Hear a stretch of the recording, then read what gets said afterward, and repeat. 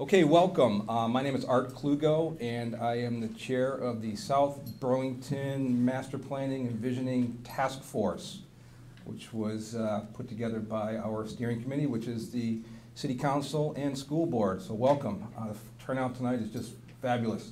I think we had hoped for about 150, and it looks like we've certainly exceeded that, which is great because this is really your meeting. The night is yours, and the more feedback we get from the community, the much better this process will be, the much more informative this process will be. Those that have known me from my past life know that I like quotes and vision, and this is a quote that was given to us by either Kevin Dorn or David Young, I'm not sure, but it was mentioned very early on in our process working together, and I thought how appropriate to put it up there tonight as we come together as a community, not just from the school side and not just from the city side, but really both. So here we go. We just wrapped up the meet and greet. What we're going to do for a few minutes is I'm going to share a little bit about the task force, roll into a presentation that right now shows us wrapping up at 7:45. We are going to try to cut that down. Ideally, we have our portion of the presentation wrapped up by 7:30. And we have you all move to your tables, being able to work on the big deal, which is really what tonight is about. It's getting your feedback on some of the work that was done, hearing what your thoughts are relative to that work, and offering up new concepts, new ideas about things that maybe have not been considered and that we do need to consider in the work that we do going forward. The big deal will be facilitated by Paula Cope and her team, and then after that we'll have a couple of closing remarks and come back together and see where we landed. So as I mentioned, the steering committee is put together by the school board and the city council, and if we might ask the city council and school board members in attendance to stand, be recognized, please. There we go. Thank you.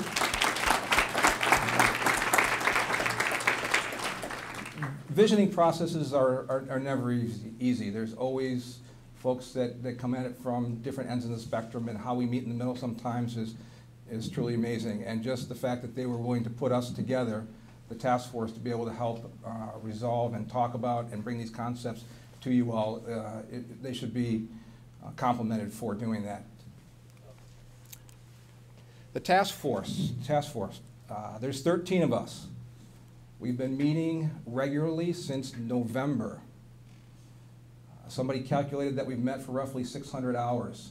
I think that might be close, but it certainly doesn't represent all the work that happens outside of the task force. We have a very diversified task force. We have business owners and parents and educators. We have retired superintendents and retired city managers. It's about as diverse as we can get without involving the entire community. I'd read all their names off, but you'll meet them tonight. If they would just stand real quick so you can recognize them.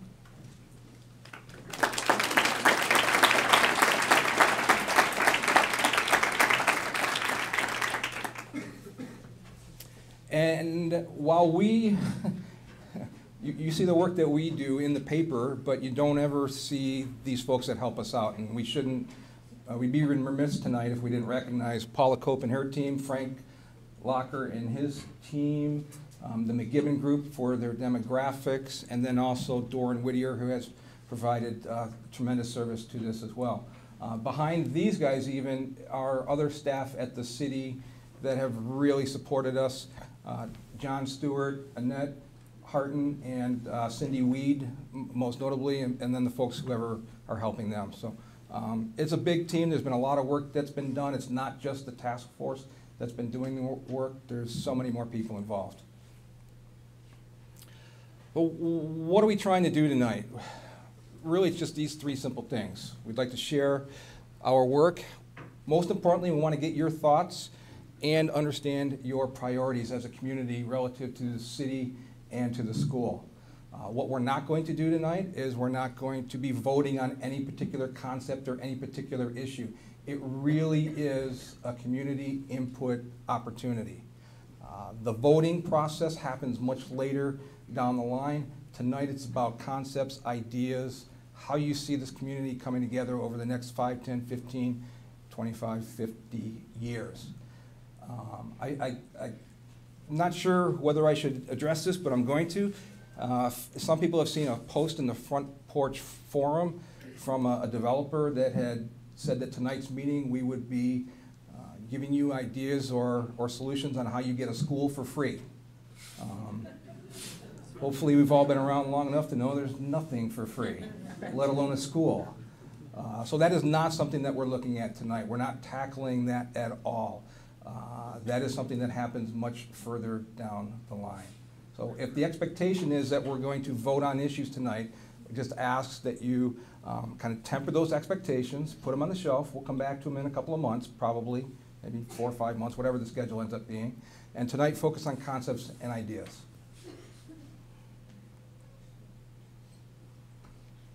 I think I got here pretty quick. You did. Good. Kevin's up. Kevin Dorn, City Manager.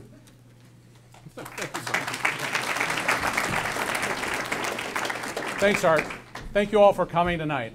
The real community and city vision is really held by our elected representatives, our city council members. But they have set your city staff on a course that I want to talk very briefly about tonight. In our office, we talk about South Burlington being a complete city. So what does that mean for us?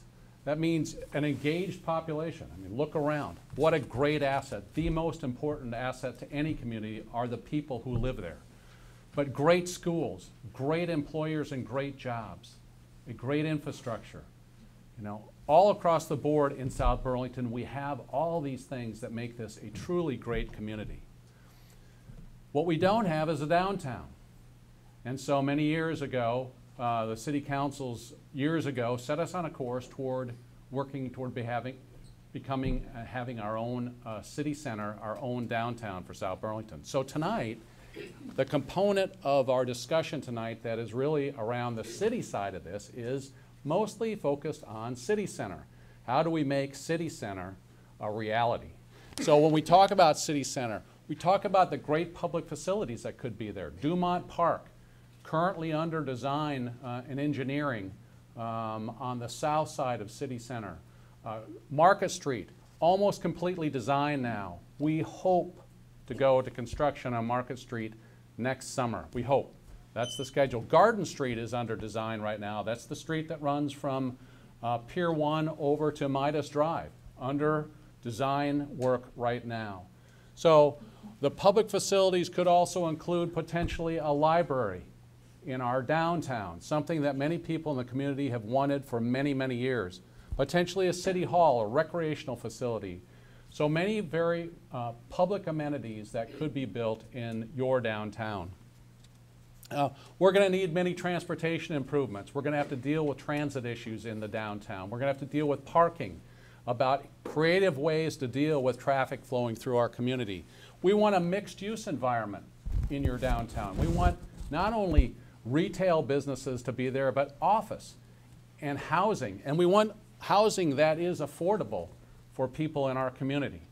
We're really looking for a more urban feel, the transition away from a suburban feel to a more urban setting with high density.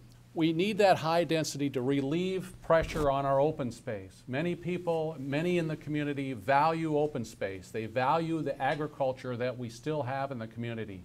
By creating high density in your downtown, you're able to take pressure off of the areas that you want to preserve as open space. We want to create economic and job opportunities. We want to drive great jobs to South Burlington so that the young people coming out of David schools have great jobs that they could go to, and they don't have to move away. They stay right here in this community and raise families and build the economy for generations to come.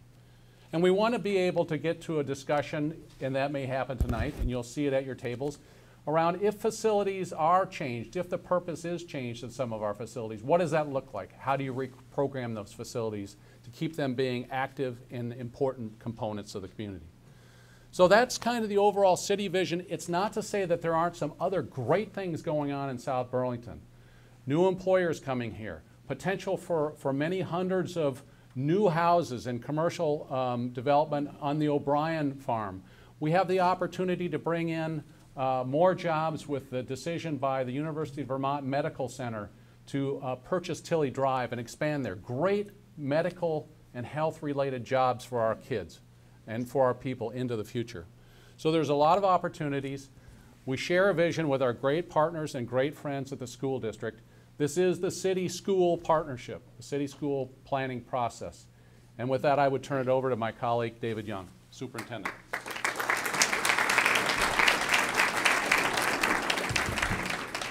So thank you, Kevin, and thank you, everyone, for coming. This is, again, really important to us on the school side, and as Kevin said, eloquently around a complete city. For us on the school side, our desire is to ensure that all kids progress through our system, ready and eager to learn, and are ready for those next steps, whatever they might be, onto college, onto professions, and again, as Kevin said, complete city, where they can come back and they can be employed here. They can start a family, they can buy a house, and they can continue to remain here in a vibrant community that continues to allow them to prosper. So for us, instead of, and again, I give credit to the board and the school board and the city council, where we together are wanting your input. We do not want to do this in a silo. We want to ensure that we're getting your feedback on the school side that is in concert with the city side. We want to ensure that we don't make decisions that we say later, wow, we should have thought about that. Maybe those spaces could have been used for some city-related spaces. So again, there's been some immense amount of energy and time on the part of the task force that you're going to have the chance to engage in tonight to give us that critical feedback. And it is that I think that is so critical for us as a city to continue to be what we say in our schools, to continuing to have a proud tradition. We know that this balance of good schools, good homes, good opportunities in the city is really the backbone of what we know as a healthy city. So on behalf of the school, all of my administrators, the school board, we so welcome you here to help us to ensure that we keep this balance right. Thank you.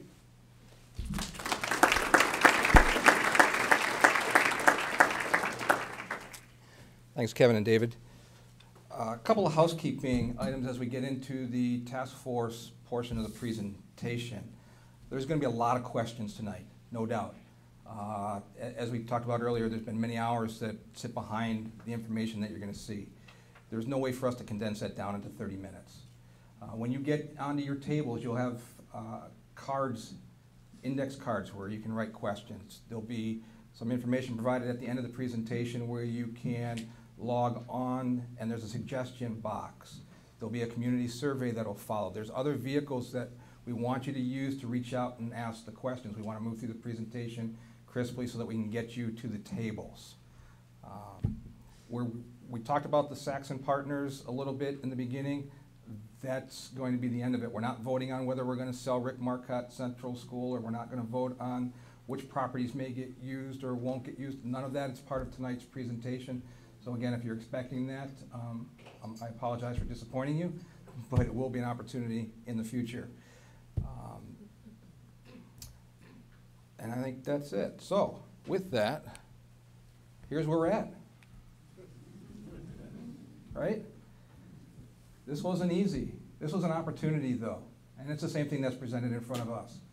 There's a lot of work that we're going to need to do, but in that work, this is where we can land. As a community, we're going to find a way to come together. You'll hear from some other folks tonight on where those opportunities lie. So as you hear this information, as you think about what South Burlington could be, as Kevin explained and David explained in their visions, think about how we get to these places as a community rather than living in our own particular interests. How do we get to the moon? How do we build the bridge? That's fascinating. That's the opportunity that we have here tonight and going forward. So what we'd like to share, let's see, what our task was, where we started, what we learned, what we worked on, what we still have left to do, and then get you to, again, hear your thoughts. The feedback is vital for us to be able to continue. The vision or the task is really simply to understand the current visions, goals, and needs of the city, the district, and the community over the next 50 years. And man, that sounds like a long time. This building is over 50 years old. The 3 elementary schools are over 50 years old. The high school is over 50 years old. 50 years goes really fast. So while 50 years sounds like a big number, and we're looking at 5 or 10-year capital plans, how do we make ourselves sustainable and flexible for the next 50 years? Understand where these visions complement and conflict with each other. There's compromises all the time. The discussions within the task force have been robust. Been a lot of energy, been a lot of back and forth. But that's part of this process, and we're hoping that that fills out into the community as well when you're at each of your tables. And then ultimately, we'll make recommendations to the steering committee, which again is the city council and the school board. The task force itself will not bring anything to vote. That's for the community. That's ultimately what will get put on a ballot at some point in the future. So where did we start? We went back to the 2008 City Envisioning Master Plan. There was an overview that was given to us. There's a lot of detail that was embedded in that. Our work, while it may look as though we picked up from where that left off, really we started not at square one, but we asked for more information than maybe what was included in that, only because it wasn't available at that time. The demographic study, which was done in 2014, the education, visioning, and master planning, school facility assessments, which were completed last year by the principals and other educators, the stewardship planning. When we talk about costs, and there'll be more detail in a future meeting, but we're going to talk rough order of magnitude, we all need to understand that there is cost to keep the schools, even the 50-year-old schools, operating, that we'll be asked to vote sometime in the future on what we need those costs to be, whether it's the elevator that's currently been bonded for, or some of the other stewardship programs that are in place. So keeping these schools up and operational, as great as they are, there are some costs associated with that, and that's what's represented there. And then the Saxon Partners proposal as well. Where did that get us? We divided this into 3 separate groups: the city, the education, and the community group. These are the basis for the concepts that you're presented. We're not going to go through each one of these.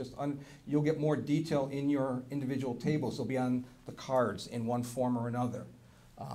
But out of all that information, we understood better what the city center vision was, TIF financing, what the potential multi-generation opportunities are here. Community's getting older. We have 1 senior room right now. I think it's in the city hall. Right?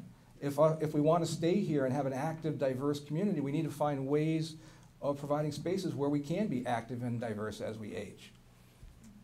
Education. Schools are great. Teachers are great. Times are changing. The challenges our students have today and the problems they're going to solve are not the problems that we even know about. How do we provide them a space where they can go about doing that? We looked at the organization of the schools, the adaptability of the schools. If at your table you decide that maybe we don't need 3 schools, we only need 2 elementary schools, what happens with that 3rd school? You'll have an opportunity to answer some of those questions or provide that feedback to us. There's a whole host of things that we could repurpose some of our existing schools for, where the community actually benefits and doesn't lose from that repurposing. On the community side, we looked at growth patterns and open space protection, what the current tax levels are. This is a great community. Our bond debt is really low. Our administrators have done a fantastic job keeping us in a responsible position where we can actually have these conversations about, do we build a school or not? Some communities don't have that opportunity. This is awesome. So when we look at schools in development, and this might be tough to see in the back, and so we apologize. The orange circles represent development that's been permitted, either South Village, Spear Meadows, the O'Brien Farms, which is in the process of being permitted, the Rye development, and there's some smaller stuff in there. And City Center, the big one in the orange towards the top. So here's City Center. Here's South Village. Here's O'Brien Farms. Here's the Rye development. There's Spear Meadows. And then there's some smaller stuff down here around Dorset Farms. You can see where the majority of the growth right now sits outside of where our schools are. Is that a good thing or a bad thing? It's just a thing. We're going to look to the community to tell us how you see this. This is just a piece of information that we're offering up. Same thing with our civic buildings. Our civic buildings are difficult to get at. They're old, they're dated. If we're going to talk about a new downtown and a vibrant community and what the community looks like going forward for 50 years from now, is this really where we want to be? Do we have another vision for ourselves? Demographics plays a tremendous role in what you're about to undertake at the tables. We know from the demographer that 10 years ago, there were almost 2.5 people per household. Today, there's roughly 2.2 people per household. What does that mean? That means that there's a reduction in the student enrollment. And Abby's going to talk a little bit more about that in a minute. We know that our population is increasing. We know that we're getting older. And some people may think that we solve the school problem by building more homes. And unfortunately, that's not the case. When you build a home, you get the one-time bump when that house is built. A family with 2 children moves in. But how long do they live in that home? What happens with the families that want to move in and can't because we're living longer in the housing stock that we have, and that when they do move in, they have 2 children or 1 child instead of 3 or 4. We know that women are having fewer and fewer children. 33% of the women do not give birth to a child, versus 1950 when it was 14%. And this is what we learned from the demographer. So it's changing how many babies are actually being born. We know that the single household is increasing. Roughly 33% of all the households in South Burlington are one-person household. How do we generate the students we need to support the schools that we have? How do we generate the jobs that we need to support the aging? There's a lot of questions that you're going to be able to tackle at your table as you look through the concepts that will be presented.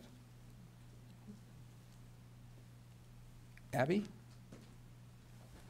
So, I'm Abby Crocker, for those of you who don't know. I'll come over to the microphone, even though I'm very loud. Yeah. Thank you. So I've also had the pleasure of being on the task force since November, and it's very daunting to try to communicate this information in a succinct way tonight. And so I'm going to pick and choose what I talk about right now, the things that might come up as most important for a lot of folks that are here tonight. The demographer's report that we were given also projected what we were looking at in the future, which is one of the big things we've thought about when trying to plan our facilities moving forward. And what the demographer said was, actually the number of kids going to be in our school, the raw numbers, is going to be less in the year 2024 than it is today. And so the idea is, well, how much less? Well, today our current enrollments are at about 2,300 total. In 2024, the actual raw enrollments will be around 2,240. So we're looking at a drop in raw numbers about 90. So that sort of puts that demographer's report in perspective. So what else does that mean? Well, let's look at the schools we have today right now. So right now we have 3 elementary schools, 1 middle school, and 1 high school. And each of the schools is about the same size in terms of square feet. They're all pretty old. But where the actual kids are going, the numbers vary depending on the school. And I know you can't see it. So just know that today at Chamberlain, there's about 226 students, which is less than at the other 2 schools, Orchard and Central, and I'm talking about elementary schools, which are both around 360. So that's our 3 elementary schools. And difference in raw numbers presents different challenges at the different schools. It also presents different opportunities at the different schools. So if we look ahead, when we think about our schools today, I love our schools today. Most of us love our schools today. A lot of us moved to South Burlington because of these schools. And as we're sitting here in the task force, since November, going through all of this material, it's hard for a lot of us to absorb. You know, we want to look ahead 50 years, but at the same time, we're the ones living it right now. So balancing those two things has been challenging. But it's a challenge for us, and it's also a challenge for you that we're hoping you sort of experience that tonight at the tables. These are two things that I pulled out of the other paper within the past month. And right now, our schools not only are awesome, our kids are doing great, but they're actually really well maintained. So they might be old, but because of a really well-planned stewardship plan, they're in good shape, relatively speaking. The issue is moving forward. So right now we've got pretty good schools in terms of facilities and amazing schools in terms of the kids and the teachers and the families that are there. But where do we want to spend our money on those schools moving forward? And I don't know. You know, that's what we're all here to talk about tonight is, do we want to keep into aging facilities, or do we want to use this as an opportunity with some of the other things going on in the city to try to rethink? And that's where we are. So let's keep moving. So when you do have a group of 13 strong-minded people in a room, again, our meetings would go for 4.5 hours and more. And it's exhausting, but the reason that it keeps going is because we're all very diverse. You know, everybody's diverse, and where your priorities lie might be here for you and here for somebody else. Everybody's priority is important. Everybody's priority needs to be heard, but we need to take the difficult task of seeing where they overlap and how we can work together. And so that being said, these are the kinds of considerations that we were thinking about when we were trying to say, well, we need to get community input. We know we're not moving forward anymore as a task force. We have our opinions, we have our views. We need to hear from the community. So what are we thinking about? Well, the kinds of things we thought about is, yeah, we do want strong schools. That is what a lot of South Burlington is known for. That's really important. We need to keep that. That's going to keep our population coming here. We need strong schools. Strong city center, like what Kevin said. We don't have a downtown. That would be awesome. So yeah, we want that too. Costs. We don't want it to cost anything.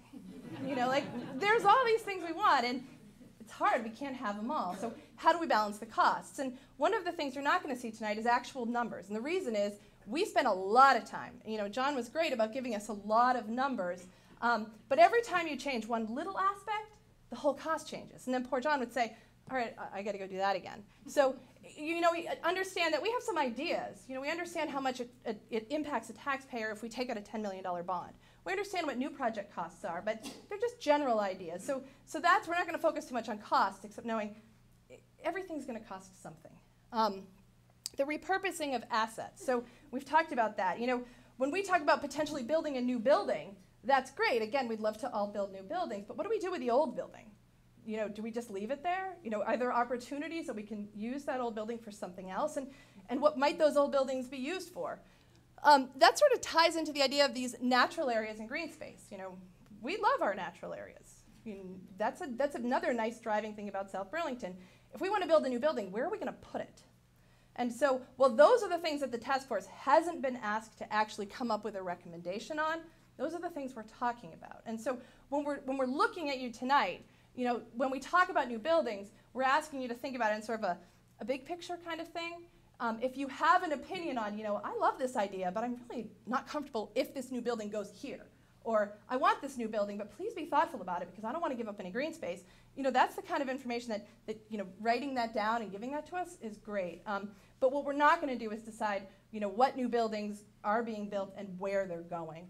Being mindful that, you know, a lot of people have done a lot to conserve natural space, and that's awesome and something we all love. When we talk about disruption, we also don't want to be disturbed at all. You know, if we're building a new school and we're moving our kids, that's a big deal.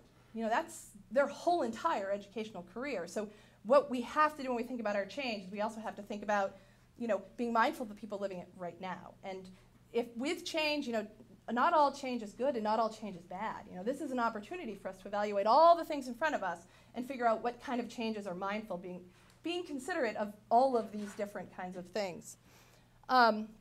When we talk about economic development or opportunities and impacts, you know, economic development is us growing as a city, finding new places for jobs. Sometimes when we think about schools, schools are a big driver for economic development. People move here for the reasons. If we think about building new schools, you know, it's known that building a new high school is really good. You know, that's a great thing for communities. Just strong schools is a good thing, but at the same time, being mindful of every one of these things is good. We can't all be mindful of all of them at the same time and prioritize all of them at the same level. So that's where the discussion comes in. Depending on who you're talking to, they're going to say, oh, strong schools is by far the most important thing to me. Or forget schools, let's really focus on a strong city center. And how do we get that conversation to happen together? So that's what us as 13 people have been trying to do. Again, 4.5 hours at a time. So it's tricky. So now that's what we're asking you guys to do tonight. So these are the things we were thinking about when we came up with the concepts we're putting forward to you tonight. So again, they're just concepts. And it's the idea of, well, we've got to put a lot of information out there to understand how, as a community, we're feeling. The concepts that clearly are not votes. They're just to give you an idea of what's going on. And so we want feedback from you. So let me give you an example of one of the actual concepts. So future school configuration, an example. Switch to 2 elementary schools. So everybody has a gut reaction about that, but think about it. You know, our population is going down.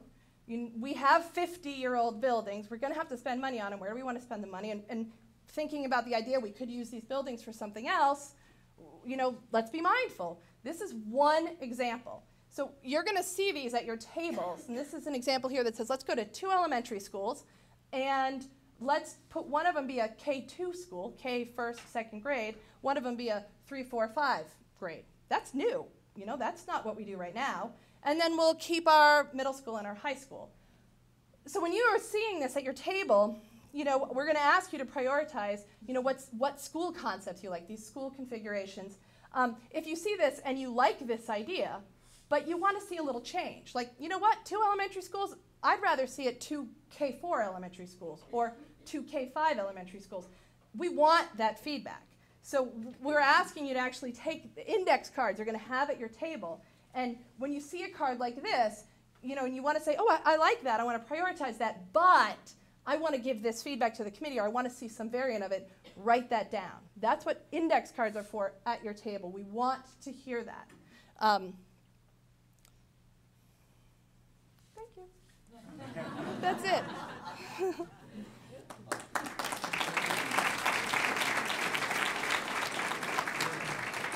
So Paula Cope is going to come up here in just a second and talk to you about the big deal, the activity that's been planned for tonight. Hopefully, what you've heard so far is an opportunity. I know that there's some skepticism out there that a lot of this has already been canned and we're just having the community meeting to have a community meeting. That, in fact, is not the case. An example of that is the developer proposal. That sat in the background for 5 or 6 meetings. I don't remember when it exactly came into the discussion, but we intentionally made sure that the developer proposal was not driving the work that we were doing.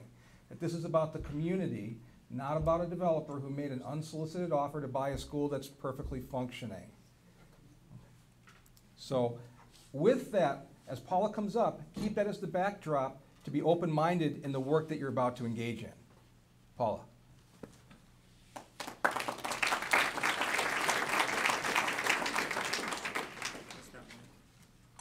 Oh, forgot I'm not 6'4", like the rest of you. Hi, everybody. I see a lot of familiar faces here, and I'm really thrilled to be here with the COPE team tonight and COPE alumni. And I don't want to forget to have you say thank you to Beth Damon, who is our graphic facilitator, who's doing an incredible job taking your story and putting it on paper so it can be a living mural to tonight and to the kinds of discussions you're having. I also want to thank UVM. We have 6 UVM students who you will meet tonight. They're going to be our runners, our helpers, our gophers, our everything. They're helping to create the infrastructure for tonight. An important question for you. How many of you like to play cards? Hold them high. Okay, perfect. That's what we're going to do tonight. So we've designed a card system called the Big Deal. And that card system, as you will soon learn, has you're going to play with 3 different decks of cards. The first deck is going to be considerations, the things that Abby talked about that the task force has really had to consider and really look at in depth. And you'll have a chance to prioritize those with the help of a trained facilitator. The second deck you're going to work with is the concepts deck. So that's some of the stuff that Abby and Art were showing you with the different ways you could look at schools and different configurations and different possibilities. And the third thing you're going to be able to do is to look at repurposing facilities. And we'll be looking at them school by school, and again, you'll be able to set priorities. You're going to do this all while you have fun, which is why this is not your typical community meeting. So we've given you table cards when you came in, and the whole idea is to sit with new people. Don't sit with your spouse. You talk to your spouse all the time. Go get a new idea, a new concept. Go sit somewhere where you can let it all out on the table and go home and not have to keep talking about it. Right? Right. So the big deal is a community decision-making tool. It is literally different decks of cards that we have painstakingly worked on over the last few months that reflect all of the hard work that the task force has sifted through and put down on paper. It's intended to help small groups find their voice. So it's really important that the work is happening through your dialogue. So it's through your conversation, through your debate and your discussion that this evolves. So your facilitator is there to help that happen, but your dialogue is really with each other at the table. You're going to set priorities, and you'll have lots of on-ramps. And by that, what I mean is you'll have the index cards Abby talked about. If you have a question, you can fill out a card. If you need something answered right away, your facilitator can put their hand up and we'll try to get you an answer. But most of those cards that you submit, we're going to take them, gather them, sort them, and put the answers on the website. So we'll make sure that you get answers even if you don't get them all tonight. You'll have another on-ramp and you'll be able to make comments to your facilitator. And most of your facilitators, many of your facilitators are also task force members. So you'll be able to have some more questions answered that way. I think we have one more slide. What you're going to do after we wrap up this presentation is you're going to take another look at your table number, and that's the randomly assigned table you'll go to. If you look at the back of that table number, you'll see that there is a survey link. So another on-ramp is a community survey that we will post to that link, and you'll have another opportunity to give your feedback through that mechanism. There's also an online suggestion box, and you can keep giving us your suggestions that way. Your facilitator is going to guide you through the process. They're going to go through each deck individually, so you'll have plenty of time to do that. And at the end of each round, you'll hear this. Isn't that lovely? Yes. No screaming, shouting, or bullhorns. We'll also be recording your priorities. So you'll see your facilitators will have a worksheet. They'll fill out the priorities. You'll have a flip chart page. Your facilitator will take whatever priorities you determine to be the top ones for tonight and put them on there, and your dedicated UVM students will hang them around. You can do a gallery walk. Your worksheet from your facilitator is going to go to Kate. Kate, can you raise your hand? You're way in the back of the room. Kate's our data dog for the night. And she's working with another student, Spencer, and they are loading the worksheet priorities in real time. The plan is that before you leave tonight, you'll know what the priorities were of the group. So both for the concepts and for the considerations. So that's our hope, and there'll be a wrap-up. So when you're done at your table, just hang out for a few minutes, and we'll try to wrap it up and give you the real-time feedback. That's great. Good? Thank you. Gotta take my bills quietly. Thank you. Yes. Okay. All right. So now it is 7:25. We have, we'll come back together after the big deal. We'll have some ending slides. We'll talk about the process as we go forward. We'll recap, come together. So we'll take, 5 minutes to get to your tables, and we'll start at 7:30 prompt with the big deal. Thank you. John Martin.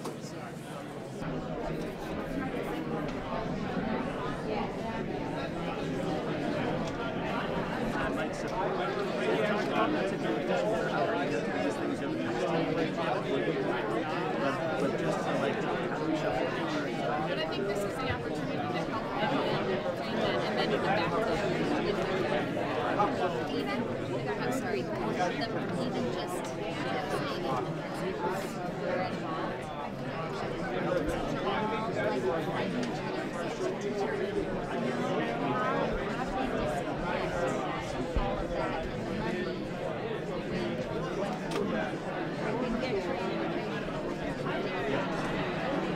But we've got all these things already.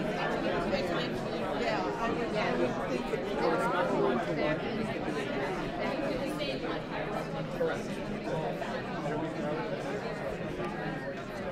Your task is to prioritize. What is most important to you? What is second? What is third? And in order to do that, there will be quite a bit of discussion. It will likely be rich discussion because it'll be essentially what is important to you. And you'll see what I'm talking about while we're doing this. So the first card says, and I'm going to read that, school district vision and aspirations. Good schools are most important to me. So this is obviously what the task force came up with. This is what they're talking about. School district, vision, and aspirations. Equity across all schools. That refers to resources, programs, and academic standards. Equal opportunity for all K-12 students. Operational efficiencies, high-quality facilities, and 21st century learning environment. So good schools are most important to me. So that's the first card. Open space and natural resources, conservation of land, public transportation, bike paths and walking neighborhoods, expand natural areas, preserve green areas, and again, growth where they focus on natural areas is most important to me. I think these four-story structures that were built behind Shaw's are possibly could be an entry level. We took down, I don't know how many houses by the airport, and I'm going to call them 3-bedroom, bath-and-a-half ranches just for the sake of argument. But I feel like that piece of the food chain has been removed. And once, if you think about a young family just starting out, they may or may not have kids. We don't have single-family housing for them. We don't have enough of it. And I think that if we created a natural food chain of housing, once the kids got to school, they're there because the schools are so good. And I think that we would continue to have open schools, but I think this key component piece of the housing is seriously lacking in the city. And I think if we could solve that piece of it, a lot of this other conversation kind of, it's not important, but I think it would be easier to have. Largely as part of the If we had a way to help me out with it. people, once they got here, starting out, young families with kids, we don't have a path of progression path. There are times when we do activities with It's a huge jump from what we do have at the low end. So I don't think it's affordable housing that we need. So I think it's really south access. We don't have a lot of east-west access. It's interesting. You don't really think about that until you look at a map of the traffic patterns in South Burlington. You realize everything goes this way, and not much goes that way. Yeah, exactly. Shelburne Road. Yeah. I mean, it now becomes, it's almost a relic of the way that Burlington is developed that's forced it onto us. They have a huge golf course that basically takes all of the east-west development, road development away north of Swift Street. And so we're kind of stuck in this piece where we can't get east-west because everybody comes around to get east-west, but they have to come into South Burlington to get there. It clogs up our streets more. I'm a real big believer in economic development because then that keeps our taxes down and allows us to do some of these things. Okay, so to me, I would put this next. Then I would put cost containment, meaning that you've got to do what we want to do smartly because we're going to all have to pay for it. I got to take the eye out of it, and I got to look at it for how do I want to see the future? Whether or not I think it's even whether or not I even lived in this city, would I want to live in this city? So I'm just trying to figure something. Get the eye out and see where it goes. by realizing that this is important. Also, this is important. I mean, I don't know, there's a lot of people that are getting taxed out of our community. We have very high taxes, even with income sensitivity. I tell people that live in other parts of the country what they're paying in taxes are like, wow, it's quite remarkable how much that we pay in taxes. And I don't know where the money's going to come from for the city center, for the new schools. I don't see where that's going to come from. If we develop the downtown, theoretically there would be taxation on purchasing and property owners, and if it's residential in there too, they will be paying residential property taxes.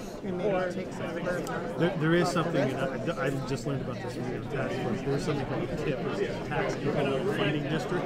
That's what City Center has been developed as. Essentially, the Cliff Note version of it is the state allows a municipality to create a tax incremental district like that, and then the city gets those tax funds for 20 years. They can't be used for schools. They cannot be used for schools. They can be used for municipal improvements and municipal buildings. So in other words, libraries, sewer, water, parks, that sort of thing. No, they cannot be used for schools. Right? Parking or yes, they can be used for that sort of thing. And because I think we get into this sort of blinders thing where everything we've done before, it always has to be like that. And I look at the high school and middle school properties right here. Do you know how much land there is here? Do you know how much of that land is covered with parking lots? Right. Like, can't we think outside the box? Do we really need that much parking? And can we better utilize the land that we have and the facilities that we have by thinking a little differently about things like that? The buses are never full. There's only a handful of people on the buses, if you've ever noticed. And it goes from downtown to the airport and makes a loop, and it goes back down to Burlington. So very few people ride the bus. That may be because it doesn't have I think the routes are limited for South Burlington.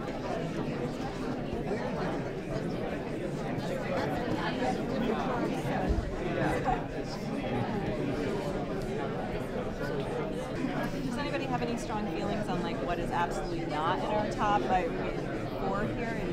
Are we comfortable with cost containments or disruption of change being our least important measure of? I would switch them to. Right. I have a choice. I agree. If we're going to go forward, that we just have to deal with this. Right. The choices you would make would have to be informed by costs, I guess. They mentioned the library before. I don't know if anybody else. I utilize the South Burlington Library. My kids love that little reading corner. No, I use it too. But I also use Burlington. Right. It would be nice to have nicer facilities. Yeah. What do people? Being an outsider to South Burlington, and even when I went to high school, I lived out in the islands. But where is the current down? Where do people really consider those walking retail hub of the city? There isn't. There's Williston Road, Dorset Street, and Shelburne Road. You have three main roads. Yeah.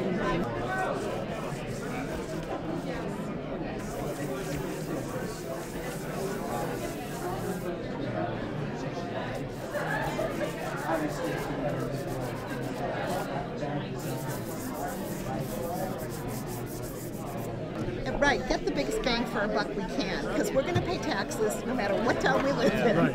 and we might as well be happy with how our taxes are being used. Taxes are tough now, and they're going to be tough in 10 years. And that's not going to change. I agree with that, but I also think when you think about the possibility of losing Rick Marcotte, Art mentioned that if you build a house in this city, you get a bump one time. Right. Same thing happens with Rick Marcotte. If you sell it, you get a bump once, and then it's gone forever. Yep, I agree. Yeah. My kids went there. I love that school. I do too, with all my heart. I love that school. I don't think a school should. You can have a great city, and moreover, you'll have a better city center if you do have a and whether it's that facility or that exact program, but that component. Having, absolutely. Yes, I was chair back. Yes. And I was co-chair.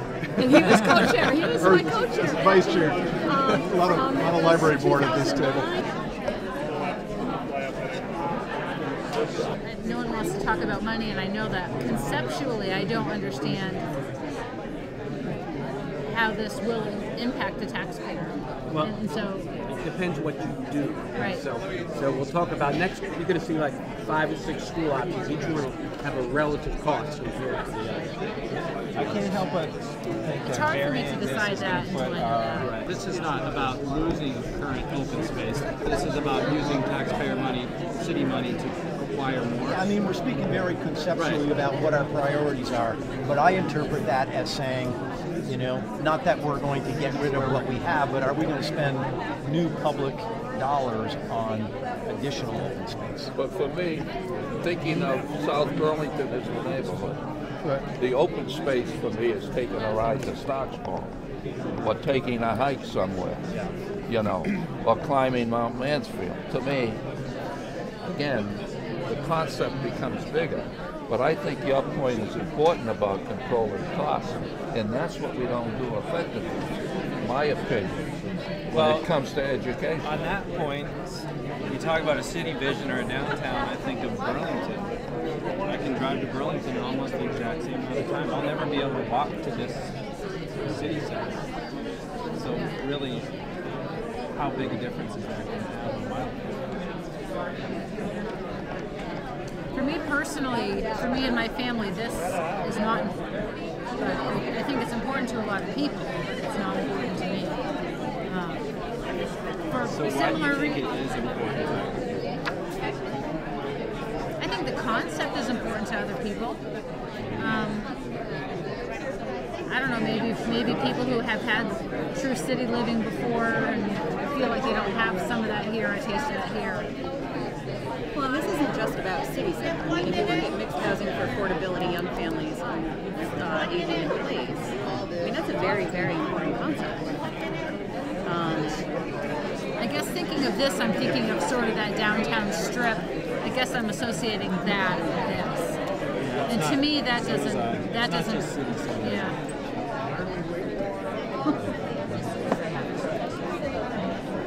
So I'm actually starting to think I would put this after purple. It's so hard to put a cost on anything. This is doing nothing. Because of the age of our facilities, we're looking at needing to do something. So this is a pretty significant jump.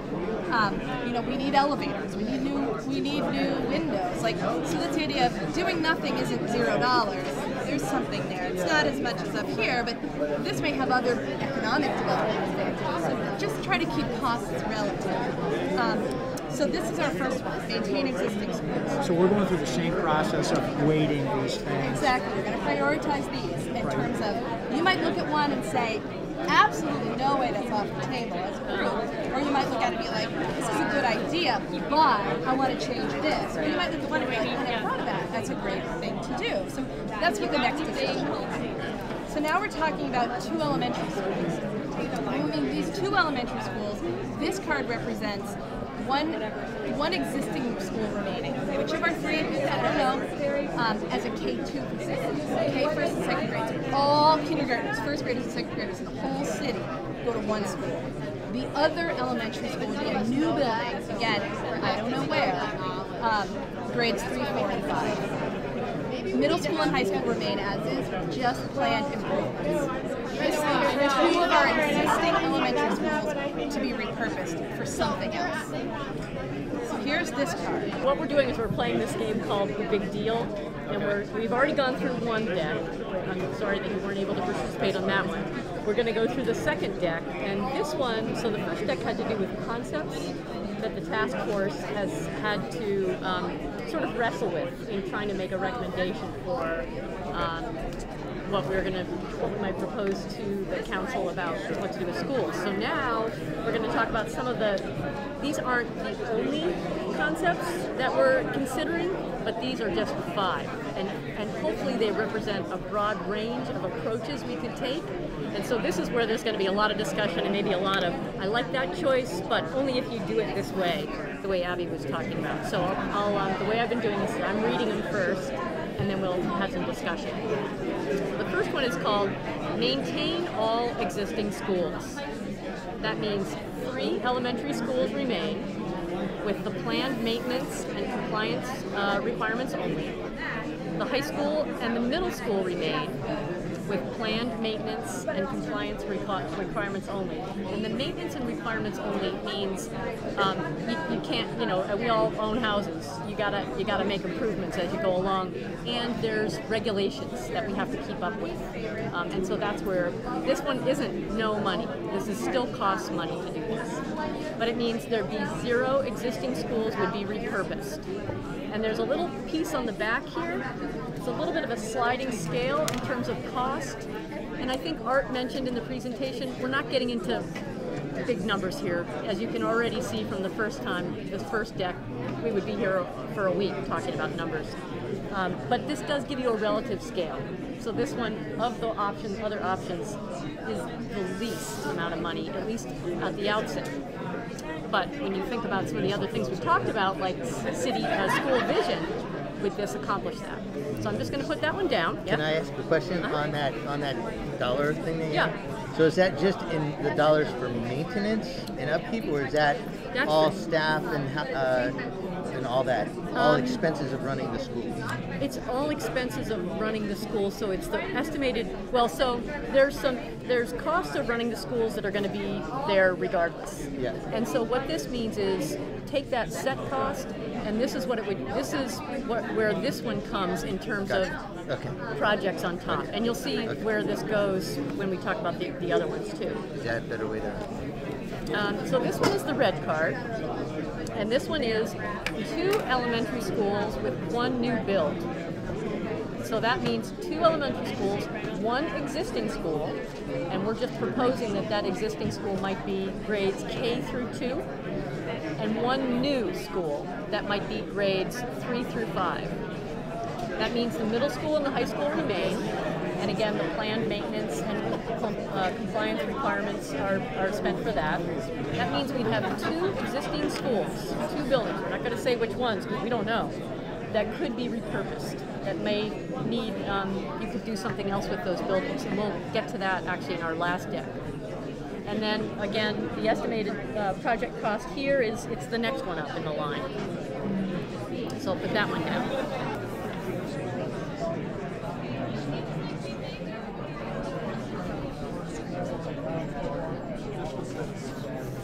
Like if we're improving our schools, does it make sense to have 2 elementary schools? Does that do something for I don't know, is that an advantage? Or does that allow us to repurpose a building or something? I think if we were considering that, I'd rather see 2 schools that are K through 5 than to have them so compartmentalized as K through 2 and 3 through 5. So I'm not saying that's the highest priority, but I think I would rank this one over this. 6th grade. I would too. This one, where do we have 3? That means it's going to be neighborhoods still. Well, that's So this another is a good new point. Is bill. that you have to send all your kindergartners. I don't know how long the bus ride is. That's tough. I would be very confused about a design that takes an elementary school out of a city center. As opposed to keeping it in. Yeah. Right. Yeah. Right. So. And they could easily add a floor, right, to combine. But I wouldn't want to do that right now. I would want to wait to see if the schools are going to shrink enough first. Like, I don't think that this should be what we should jump to. I think it should be the possibility if it goes that way. But I think we're all kind of very open to the idea of consolidating the 2 schools. But not a new build. Well, yeah, but that's just We can put that in unless it's in the city center. The one thing I'm concerned about is that the 6-8 has little time for identity, for a child to identify with the school. So and just by the very nature of its name, middle or junior high, it gives that a feeling that I'm just passing to me. And that's one of the concepts that I don't care about.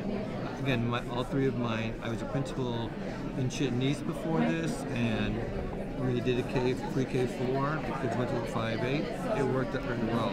So I want to dispel the myth that our 8th graders are going to scare or harm 5th graders. I think if the school is put together well, thought out, smart staff, good move, that won't happen. I think that's going to take a lot of convincing. I agree with that. And were those communities a lot smaller than what South Burlington is? They're a little bit smaller, yeah. I mean, Williston is smaller than South. Okay. This is the kind of the largest cities in the I just want to say that this is the kind of data that's missing. 5-8 across the country, 5-8 is very rare. It's not used. There's no movement towards it. There's movement away from it. If you do the research, 5-8 is not something people use. Why is it? The other configuration keeps more kids together. I mean, I went to 1-8s, but people don't build 5-8s. They don't build them in Vermont. The last time I looked, there was 12 5-8s in the whole state. So there was one other thing that I was going to... But these guys should have this research. It shouldn't just mean that's what I was getting at before. Yeah, this is one I would need to know a lot more before moving past what we have now. So the other thing is I'm concerned about, this would be closing 2 schools. What happens to those? But that's in the next round of cards where we can repurpose and say what we would do with those extra buildings. But that's what would we do with them? But they're still closing those schools in those neighborhoods. Right. Well, you told me in the first round we weren't going to be doing this, and we're already doing it. What they showed on the map was that where all the growth is potentially in the city, the schools aren't anywhere near where the growth is. So they're not... Yeah, I always get nervous about closing a school in a neighborhood because a neighborhood tends to relate to a school. Actually, if you think about it, Rick Marquette Central School really doesn't have a neighborhood around it. Most kids don't even walk to school. Chamberlain has some other problems. And so does Chamberlain. Yeah, Chamberlain's like in the middle. Well, the question is, how long will the bus rides be? Where are these schools? Well, that's the kind of data you need, not just... They're already long. They are. The Chamberlain attendance area goes from Shelburne up to the airport. It's an entire north-south strip. The Orchard attendance area creeps along, wiggles like an octopus for a while. But because of our traffic patterns, we're going to be busing kids forever. You've got crazy traffic patterns. We got crazy. Our kids are not going to be walking the streets unless they're back in Orchard. And I don't even know any place else. Or maybe back over here. Chamberlain's coming down. They're not going to house us. Chamberlain has fewer and fewer walkers because of the airport. You got a unique problem. Wait. Let's do a poll. Okay, so who says 2, 3, raise your hand. Who says 2? Who says 2 for this? 2 for us. I'll live with that for now. Like I said, my first inclination is number 1 for that, 2 for that, 3, 4, 5. But I go with that depending on what we find out on this question. How about who says 2 for this? And some people are abstaining. Okay. You only have one of the 2 to choose. I'll go this one. Yep. That's 2. Yep. I'm looking at the numbers that we have, though. I think we're here. I mean, just consensus is really hard. Why don't we put 2, 3, and then 2.5 and 2.5. How will you do that? City center. We mix all of these. That one does work. You're saying this one makes the most sense? Well, wait. Okay, yes. I still like, if we don't have, okay, because what passes as a senior center now? Is it Does it move between the schools? Is it just whatever? No, they just use a room in a school. I mean, there's no set.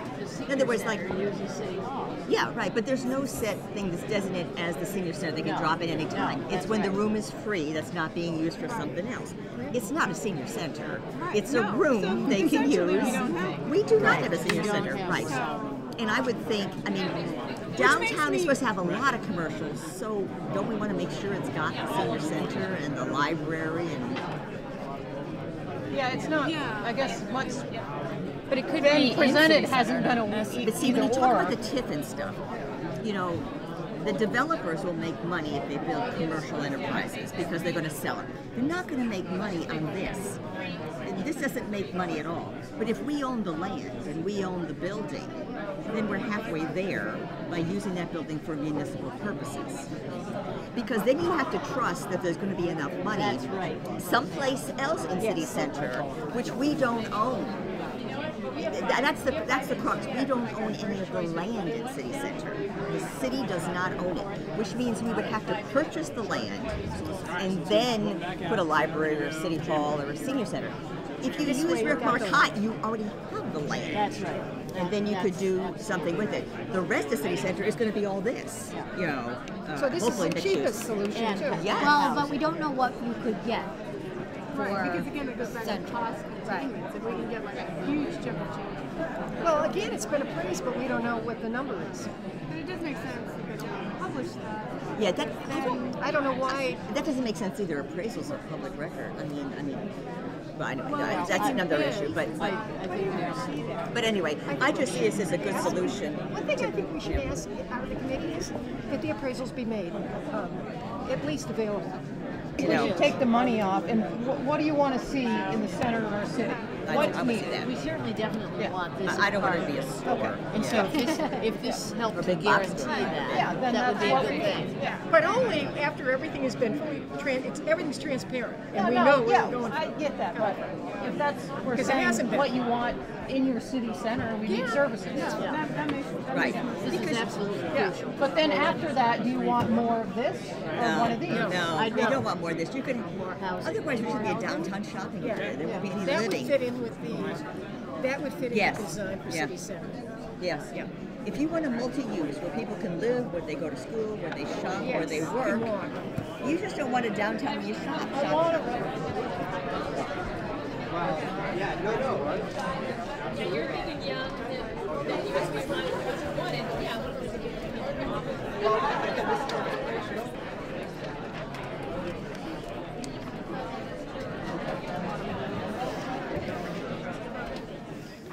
Now, if you look around the room, you'll see that we hung all the flip chart pages up. And I'm going to just give the mic to, Kate has her own mic, and she and Spencer are going to report on the results, and then Art gets the last word.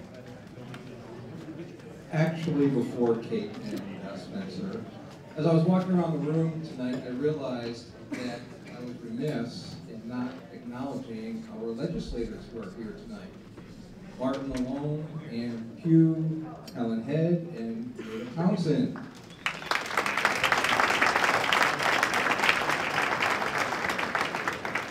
Thank you for coming out and supporting us. It's greatly appreciated. Kate? So we have the results for you, and as we just mentioned, everything's on the wall there on the side. But in terms of considerations, 18 tables, 90% picked school vision. So that's a clear priority for the tables. In terms of school concepts, 6 tables picked a new card. So we have 6 new concepts that the task force will get to consider. And then next up was, for first choice, is 2 elementary schools with 1 new build. And then third place was a new high school. So those are the general real-time results. We'll post these on the website as well. Thank you. Wow. You guys made this tough for us. That's awesome. Yes, you should all get a round of applause. That's great.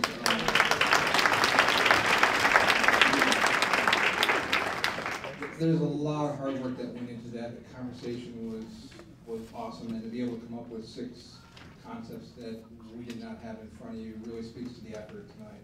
It doesn't make our work any easier, but that's okay. That's what we signed up for. And certainly that probably is a good place to get into into next steps here. So what are we going to do with all of this information from tonight? As Paula said, the facilitators will collect everything, all those graphs and notes, and bring that back to us. We are scheduled to get back together again on April 6th. After we get together, or actually while we're getting together, the community survey will be going on. The suggestion box will be open, and please, friends, family, anybody that wasn't here tonight that might be interested in being part of this process, all that information that we can collect from them will be just as valuable as the work that you all did here tonight. So let's keep that community part of that process moving.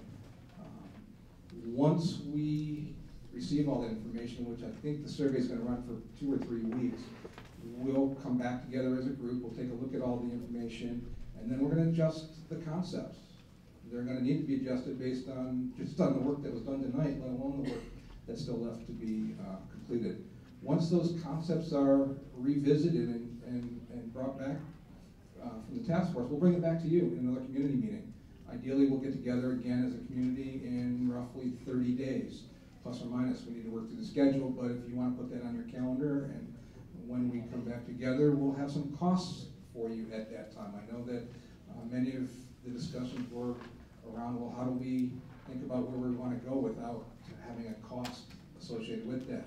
And that was intentional, because sometimes it's tough to think about vision and thinking aspirationally if we're always then kind of hindered by the cost. It's important, it's a consideration, and now at the appropriate time it'll come back in and you'll have a chance to look at that piece as well.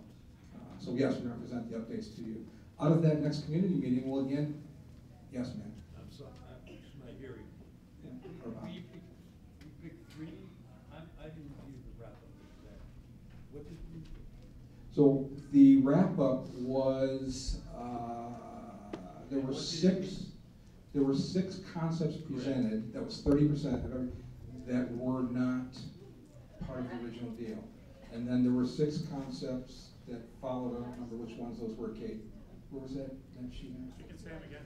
But when Yeah. we voted on the configurations of the buildings and we voted on those other things. Right, that will come out, that will help inform the work that we have to do yet. There was too much information there to compile all of that at once, so we did not give you the results for those. We only gave you the results for the considerations on the school concepts. And those were just for the concepts, I'm sorry. Right, so for the concepts, we had 6 new ideas. We had 30% that liked the 2 elementary school, 1 new build, and then roughly 20% liked the 1 high school. And the rest were fragmented amongst the other concepts. Those were concepts? I thought those were building units. Those were concepts. Yep, those were concepts. So again, we have a lot of work to do. Thank you for giving that to us. After we come back to you and get your feedback, we'll go back and we'll tweak those concepts again. One more time before we present our recommendations to the school board and the city council. And at that point, the community process takes over, the task force will bow out, and you get to stay involved, and we get to re-engage as community members and no longer as task force members with that. So with this effort, there's a lot of thanks that should go around, certainly to the school board and the city council for bringing us together. Certainly to the legislators who are here tonight, David and Kevin, Beth, who is creating this wonderful mural over here that I haven't looked at yet tonight. Everybody, yes, please go look at it. There's a lot of information there.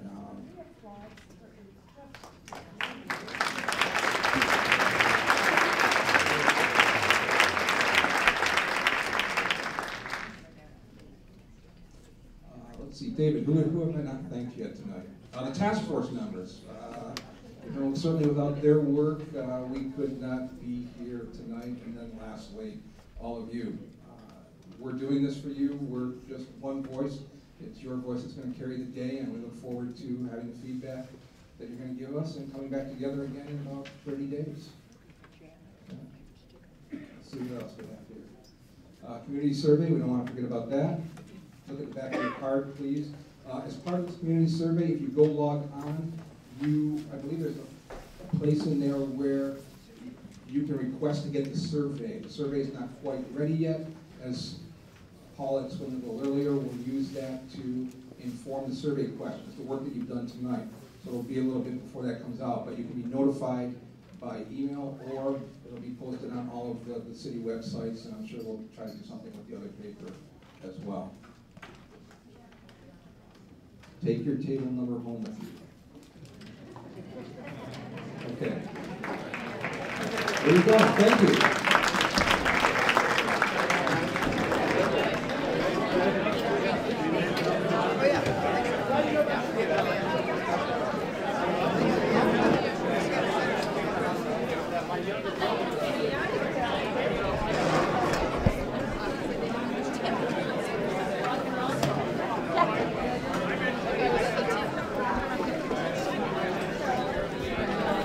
Yeah, he does.